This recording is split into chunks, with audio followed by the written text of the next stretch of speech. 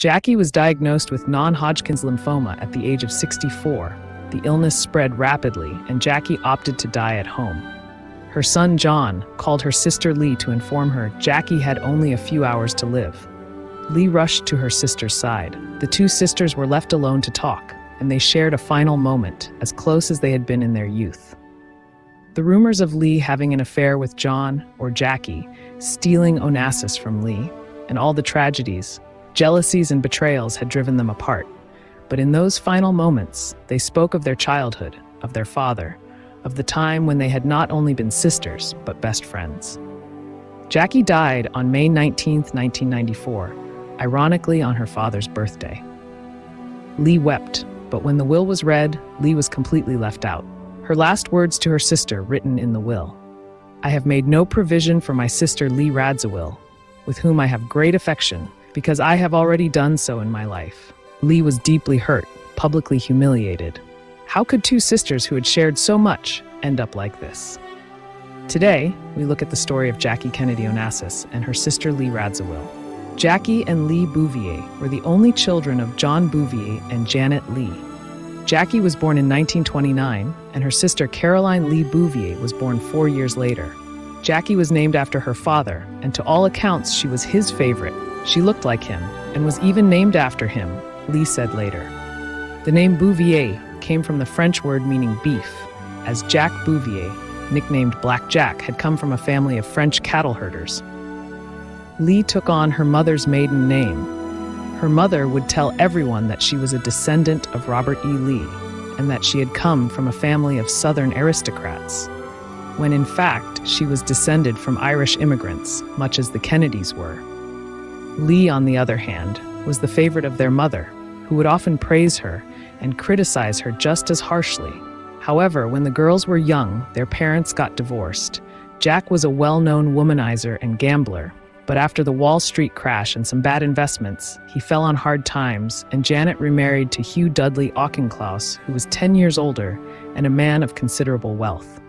Hugh D, as he was called, was also the stepfather of Gore Vidal through another marriage. Gore described their relationship as one of S and M, with Jackie doing the S and Lee doing the M. But after the divorce, the sisters felt like outsiders in the household and grew incredibly close. Jackie was an outstanding student and an avid reader. Lee, who was less accomplished in school, was more outgoing and participated in school plays, landing lead roles. Life magazine dedicated an entire page to Lee's coming out. At a young age, Lee had been pudgier than Jackie, and who, though she was careful to never be photographed with a cigarette, advised her sister to smoke to help lose weight. Jackie herself was a 2-pack-a-day smoker most of her life. Lee was their mother's favorite. Janet always criticized Jackie for her hair and appearance. Lee believed it was because of her resemblance to her father. In 1951, when Lee was 18 and Jackie was 22, they were allowed to spend the summer traveling around Europe. Jackie had won Vogue's essay contest and was to be given a job working at Vogue as an editor, but her mother worried that at 22, Jackie should be focusing on marriage, not work, so forced her to decline the award, and the trip around Europe was their consolation. Both Jackie and Lee spoke French fluently and had a great interest in the arts. They would call each other Peaks and Jacks affectionately. Lee kept a scrapbook of those times, with her writing the entries and Jackie adding drawings and poems. This would be published 50 years later in a book titled One Special Summer. The two sisters enchanted everyone they met and were best friends, spending all day in cafes or walking and evenings at parties, getting in various predicaments where they would cover for each other. Hugh, through his connections, had the sisters meeting diplomats, heads of state, and royalty.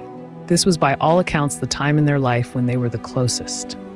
The two sisters would not travel together again for 12 years when Jackie was First Lady of the United States. Upon returning to America, Jackie became an inquiring camera girl for the Washington Times-Herald. In her role, she would walk up to people on the street, take photographs, and ask them questions such as, which famous person's death impacted you the most? Do the rich enjoy life more than the poor?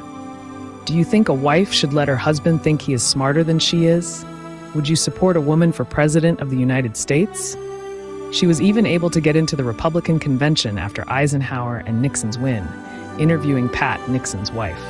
After pressure from her mother, she finally got engaged with a Wall Street stockbroker, John G. W. Husted Jr., a friend of her stepfather in 1952. The engagement did not last long, and the relationship soon ended. Lee continued to pursue her dream of being a singer and spent the next summer in Rome taking singing lessons. Her first job was as a special assistant at Harper's Bazaar. At 20 years old, she beat Jackie to the altar and married Michael Canfield, whom she had known and occasionally dated since she was 15. He was 7 years older. There were rumors that he was the illegitimate son of Prince George, to whom he bore a striking resemblance.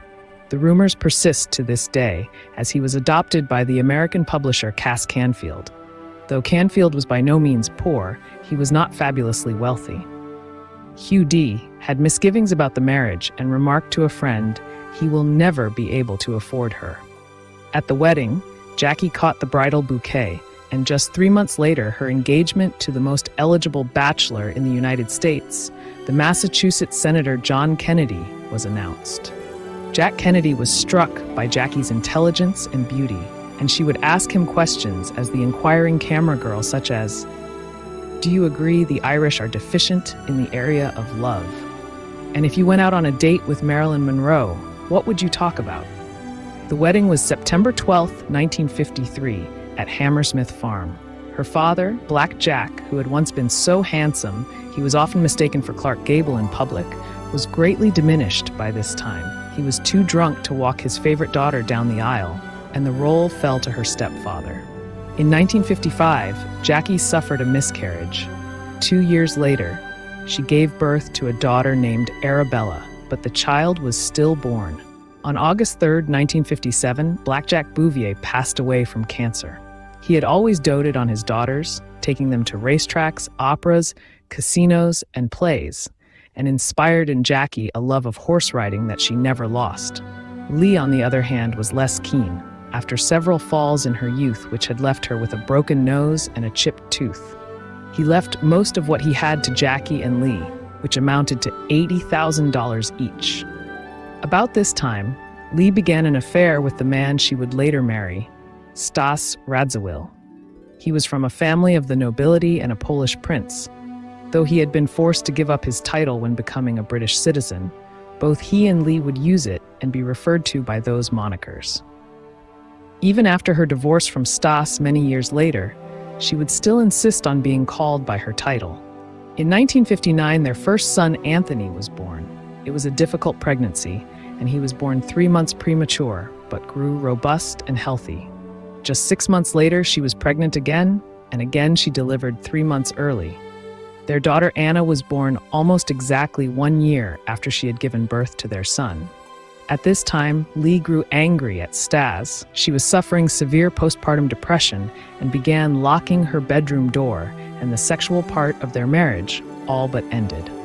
Stas began seeking affection elsewhere, as did Lee, who several years later began an affair with the bisexual ballet dancer Rudolf Nureyev. Since his defection to the West, he was viewed as a rock star, and Lee was fascinated by him. However, it was Jackie who had met him first. After seeing him dance at Carnegie Hall with Grace Kelly also in attendance, she invited him to the White House, and a 30-year friendship ensued. Lee and Stas threw a lavish party for him on his 28th birthday. Stas was unimpressed by him, but wanted to keep his wife happy.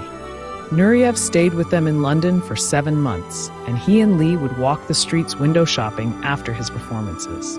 Nureyev claimed years later that he had gotten Lee pregnant. "And what do you think she did? She destroyed my baby," he said. Lee refuted his claims, saying he was simply depressed, that he would die without an heir. Lee was 27 when Jackie moved into the White House. Lee was not able to attend the inauguration in January 1961, as Lee was still recovering from the birth of Anna, and Jackie herself was still recovering from the birth of John Jr., who had been born on November 25, 1960. In March, Lee finally came to visit, and in the 2.5 years of Jackie in the White House, Jackie and Lee grew closer, as Jackie knew Lee was someone she could confide in. Jackie would hold cultural gatherings with Tennessee Williams and William Faulkner. Jackie was aware of Jack's affairs, and she would be in charge of the seating arrangements at White House parties, always choosing attractive single ladies to sit next to John. A friend said she was in charge of choosing Jack's paramours. It was very French. Jack had been having health problems for years, especially with his back, due to injuries sustained in World War II. He was being treated by the notorious Dr. Max Jacobson, who had been introduced to Jack by Stas. Jacobson, known as Dr. Feelgood, administered shots he concocted in his lab that turned his fingernails black. He called the elixir Miracle Tissue Regenerator. It was amphetamines, human placenta, bone marrow, steroids, animal hormones, enzymes, and painkillers. His injections gave his patients jolts of energy. The downside was it could lead to addiction and psychosis. When Bobby Kennedy suggested to analyze the injections, Kennedy said, "I don't care if it's horse piss, it works." Some of his other patients were Lauren Bacall, Ingrid Bergman, Truman Capote, Humphrey Bogart, Leonard Bernstein, Marilyn Monroe, Judy Garland, and Elvis Presley. Of these, many developed addictions and had struggles with prescription drug abuse. In 1968, he attracted the attention of federal authorities for amphetamine misuse and was stripped of his medical license. Jackie was a great help to John as president, accompanying him to Paris, where she charmed de Gaulle, speaking French with him for 2 hours over lunch. De Gaulle leaned over to Jack and said, "Jackie knew more about French history than most French do." After the visit, both Jackie and John wrote letters to the French president. He quickly responded to Jackie, while John's letter went unanswered. The French press fawned over Jackie, whereas Lee, who accompanied her on the trip, was barely noticed. Jackie had added elegance to his presidency. Lee felt overwhelmed, overlooked, and underappreciated. Jackie was less successful in trying to charm Nikita Khrushchev. She tried to talk about Ukrainian history, but he spoke only of Ukraine's success under communism. So she asked about one of the Soviet dogs that was sent into space that had had puppies before launch. 9 months later, one of the puppies arrived at the White House, to the great surprise of Jackie and John. During the trip to London, Jackie, John, Stas, and Lee were all invited to Buckingham Palace. It caused a bit of a stir in the British press, as Lee and Stas were invited as Prince and Princess Radziwill, a title he was meant to have given up after becoming a British citizen. Lee felt slighted during the dinner, as Prince Philip leaned over to her and said, "You're just like me. You must always walk 3 steps behind." The world fell in love with Jackie, and she was dubbed the First Lady of Fashion by Time magazine. Women around the world began to copy her look. In an incident that would become important later on, in November 1961, the Kennedys gave a party at the White House in honor of Lee and for the Italian industrialist Giovanni Agnelli and his wife. The party was ruckus. They danced the twist that evening. Champagne glasses overflowed, and they partied till 4 a.m. Lyndon Johnson got so drunk he fell on the floor. Gore Vidal sidled up to Jackie and steadied himself, resting his arm on her back. Bobby Kennedy rushed in and pulled Gore's arm away. Bobby and Gore got into an argument, where Gore called Bobby a son of a bitch, then went over to Jack, telling him he wanted to wring his brother's neck. Vidal was then escorted home and never invited back to the White House. As First Lady, she was able to use her eye of decor and style to update and redecorate the White House, and she raised the funds to restore the White House to its original glory. She used photographs and records. Mary Todd Lincoln, who had been penniless after Lincoln's death, had sold the furnishings to raise money. Jackie tried to buy back the original items, and when not available, had replicas made. She even used wallpaper in the Lincoln bedroom from the Peterson house, the place where Lincoln had been taken after he was shot and later died. All of that is present in her celebrated White House tour, where she led the public through the rooms, commenting on the history of the items. When it was aired on Valentine's Day, 45 million Americans tuned in. Though she appeared calm on camera, she always had a cigarette off to the side, smoking between takes and getting ash on the carpets. Most were impressed with the First Lady's erudition and demeanor, except for Norman Mailer, who claimed that Jackie was a phony. In 1962, the two sisters took a tour of India together, stopping off in Rome briefly where Jackie had a private audience with the Pope. She wanted to intercede on Lee's behalf and ask for an annulment of Lee's first marriage to Michael Canfield. Lee had petitioned the Vatican a year earlier, but the Pope had refused to intervene. After the meeting with Jackie, where she and the Pope communicated in French, the Church agreed to grant it. In India, they called Jackie Amira Ki Rani, American Queen, as Lee looked stunning, walking just behind. Jackie and Lee even tried to teach the twist to the Maharaja. During the Cuban Missile Crisis, Jackie refused to be sent away. "If anything happens, I want us all here with you," she said. "Even if there is not room in the bomb shelter, I just want to be on the lawn when it happens. I just want to be with you and die with you, rather than live without you, and the children do too." About this time, Lee began her affair with the Greek shipping magnate Arabella Onassis, one of the richest men in the world. Onassis, who was 27 years older than Lee, was still very much involved with Maria Callas.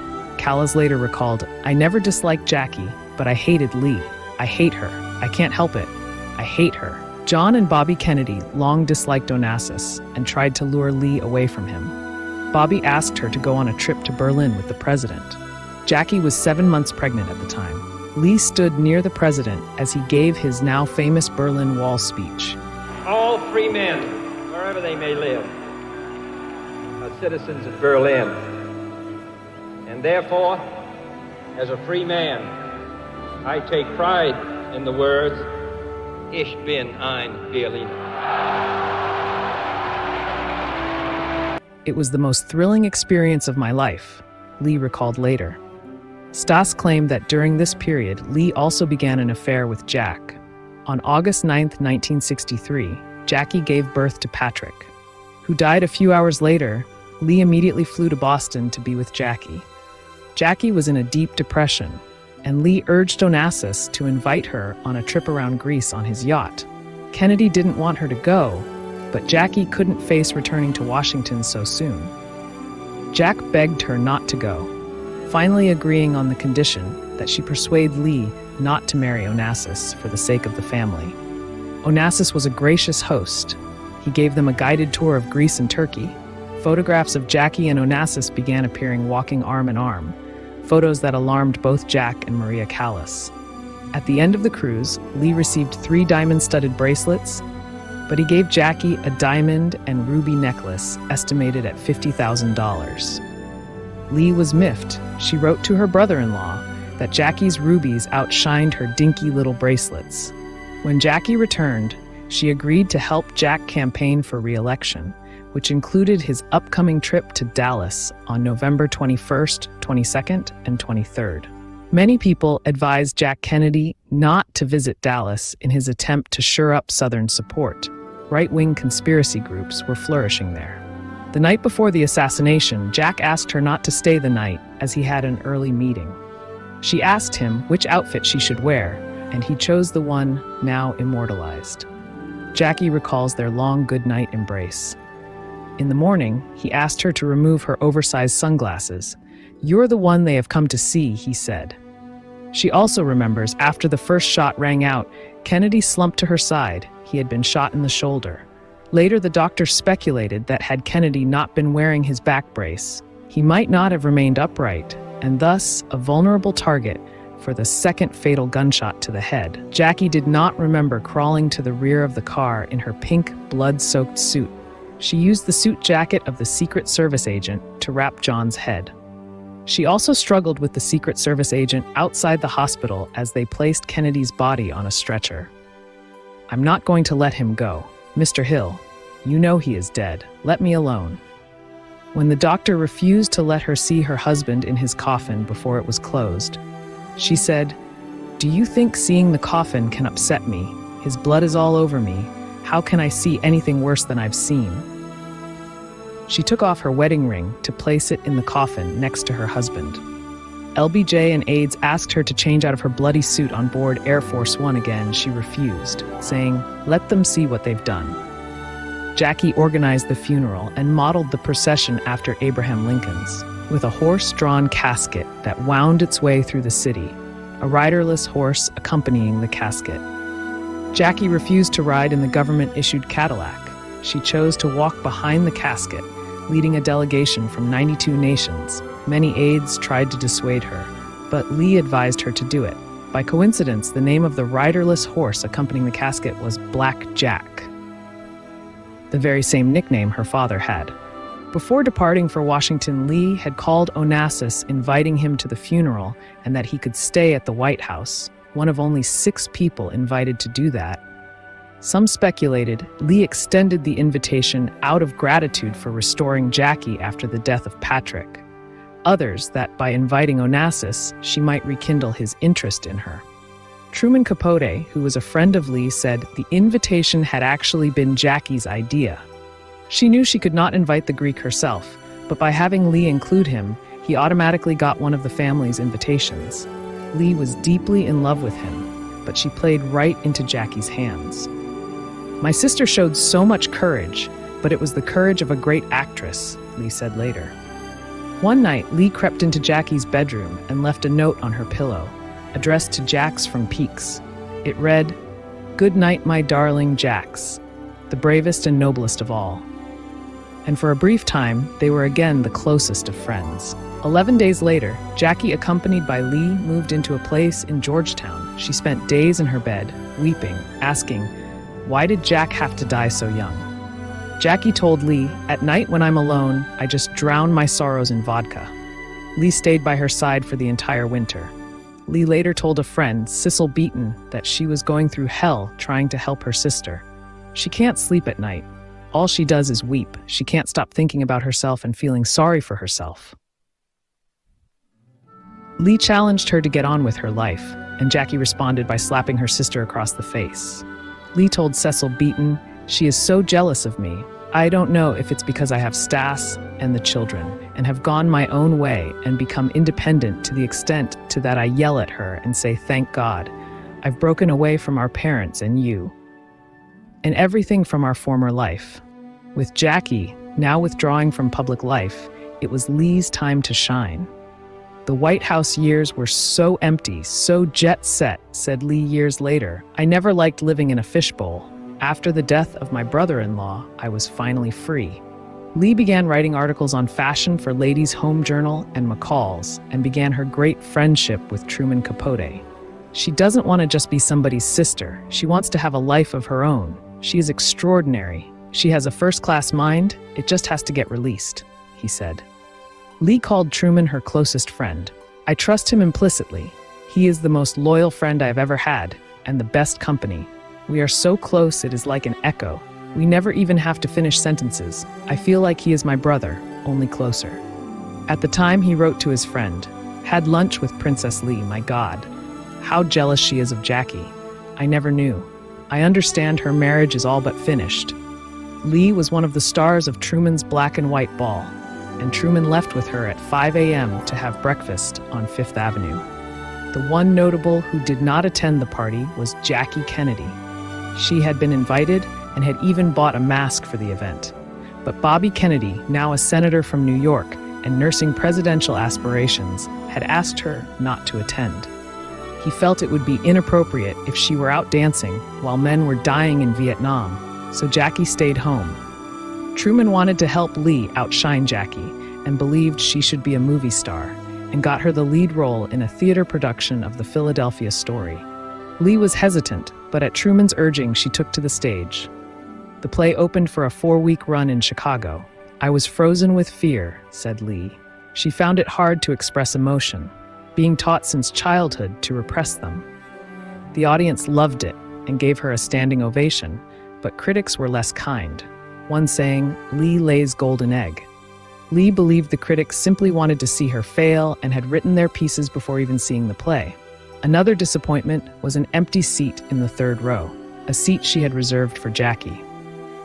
Jackie sent a note wishing her good luck, but didn't attend any performances during the 4-week run. She then starred in a movie of the week, playing the title character Laura, where Capote himself wrote the adaptation. The movie received low ratings, and the critics were unkind, with the New York Times magazine saying she was a stunning clothes horse, only slightly less animated than a portrait.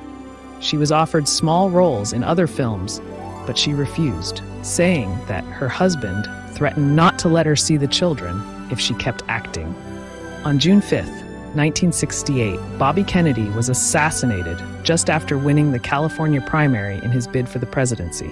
At this time, Jackie was already involved with Onassis.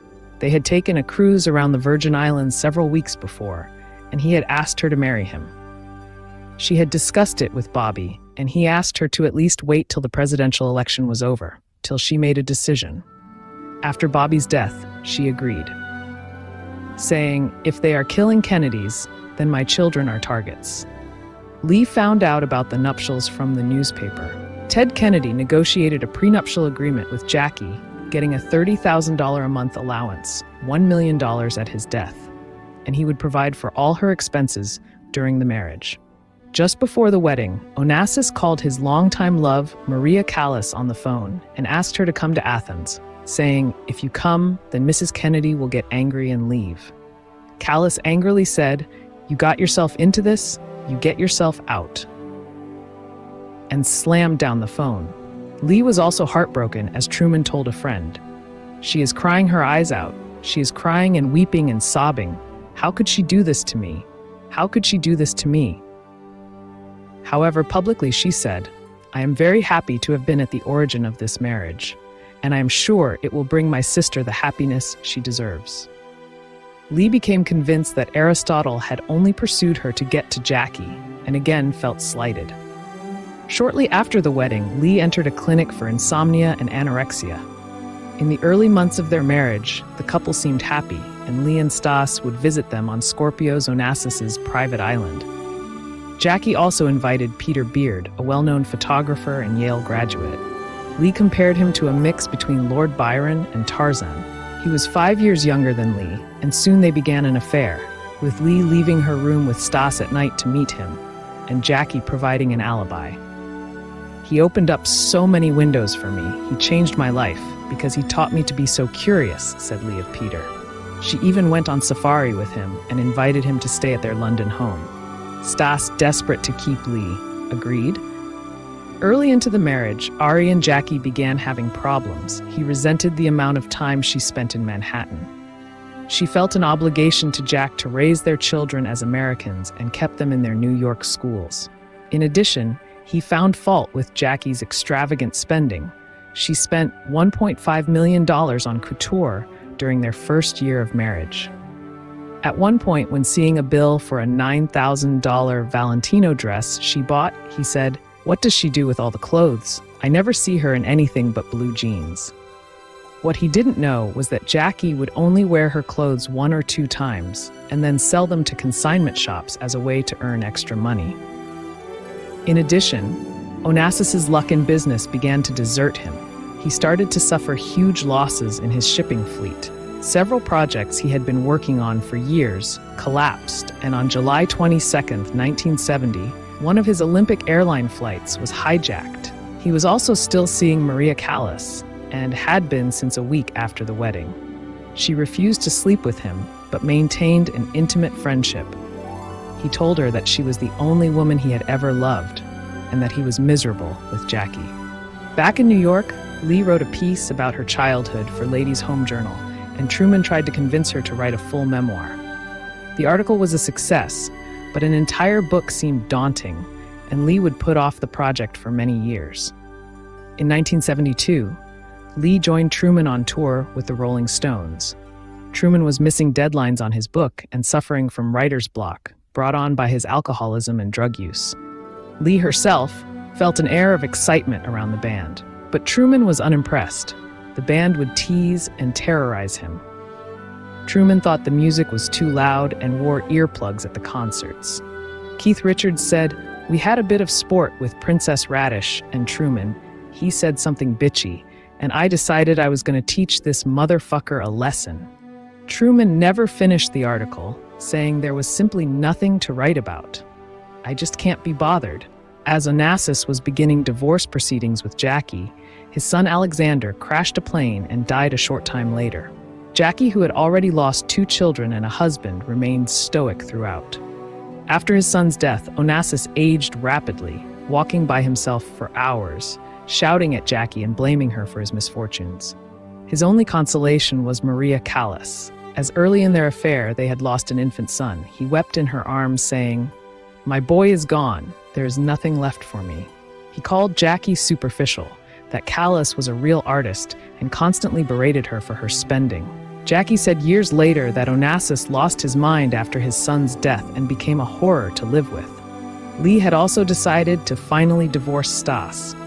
"It was just stale for so long," she told Life magazine. Before Jackie's divorce with Onassis could be finalized, he was rushed to the hospital. The one item he brought with him was a red blanket given to him by Maria Callas. Jackie knew he was sick, but was in New York at the time and did not return. Maria Callas remained at his bedside and kissed him, saying, "Goodbye, my love." He died on March 15, 1975. Jackie said, "Aristotle Onassis rescued me at a moment when my life was engulfed by shadows. He meant a lot to me. He brought me into a world where one could find both happiness and love." His daughter Christina, who blamed Jackie for all the family's bad luck and referred to her as the Black Widow. "I hate her," she would tell friends. Jackie and Christina fought over the will. Jackie no longer wanted the prenuptial agreement. In the end, Christina offered Jackie a $20 million settlement and an additional $6 million to cover taxes. Jackie returned to Manhattan to live full-time. Lee had decided to get into television. She would have a half-hour interview show of her own. She conducted interviews with Nureyev, Steinbeck, and Peter Benchley, among others. Bill Paley, the head of CBS, decided to give her a 6-episode run. Most guests were pleased, and they felt Lee was thoroughly prepared and asked poignant questions. However, the ratings were poor, and the show was canceled. Critics claimed she was too polite, and Lee blamed the executives for not putting her shows out in a timely manner and for truncating the interviews. But Lee found another way to shine. In 1974, the memoir One Special Summer was published.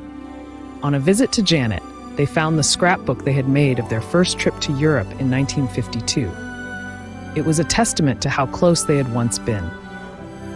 After much persuading, Jackie, who was always shy about publicity, finally agreed. The book became extremely popular. The publication rekindled in Jackie the idea of work, and she took a job at Viking Publishing. What has been said of women of my generation is, they weren't supposed to work if they had families. What are women supposed to do when the children are grown? Watch the rain? Leave their fine minds unexercised? Of course, they should work if they want to, she said. After 2 years at Viking, they published a suspense novel by Jeffrey Archer titled Shall We Call the President? The story was about a fictional account of an attempted murder of Ted Kennedy, and there was a veiled reference to Jackie in the book. She wanted no association with the novel and left to work at Doubleday, where she stayed for 16 years.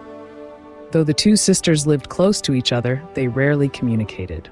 Lee, according to Truman, was outraged by Jackie going back to work and decided to open up an interior design firm. The firm was very successful for a time, and one of her designs was featured in House and Garden. Because of her name, many didn't take her seriously, but an editor at Architectural Digest said, had she not been Princess Lee, she would have been known as one of the world's great designers. At the time, she told Time magazine, "I am nobody's kid sister." In the summer of 1976, Stas died, and upon his death, she found out he owed close to 15 million pounds. Lee was disgusted with him.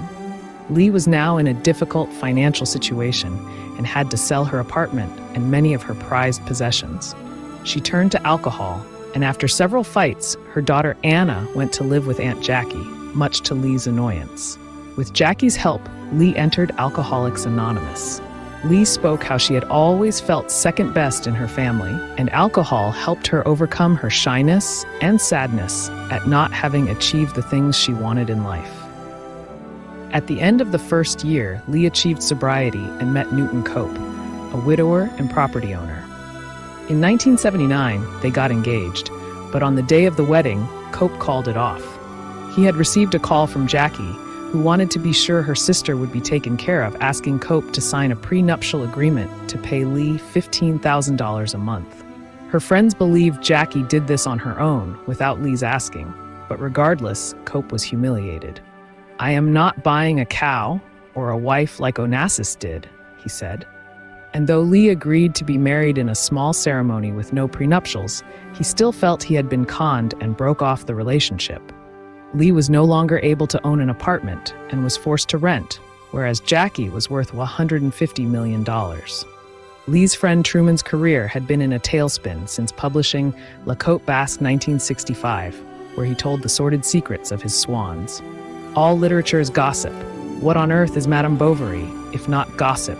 He told Playboy magazine. Lee stuck by Truman as she was portrayed beautifully in the story, but their friendship broke when Gore Vidal took a lawsuit for slander against Truman. Truman recounted to a magazine the incident at the White House many years ago when a drunken Gore Vidal had insulted Jackie and was thrown out by Bobby Kennedy. Vidal demanded a public apology and $1 million. The story was true, and it was Lee who had told Truman, but when he asked her through a mutual friend to intervene, she said, "Oh, Liz, what does it matter? They are just a couple of fags." Truman was crushed. Lee stopped taking his calls. She claimed the reason was because of his drinking. He was really pitiful. He really wanted to kill himself. A slow and painful suicide, she said. Some argue that the real reason Lee refused to sign an affidavit for Truman was she would have then been a co-defendant in the case, and her affair with John Kennedy would have then come out at the trial. In 1983, she gave up her design business. She had become tired of dealing with the boring details of running a business.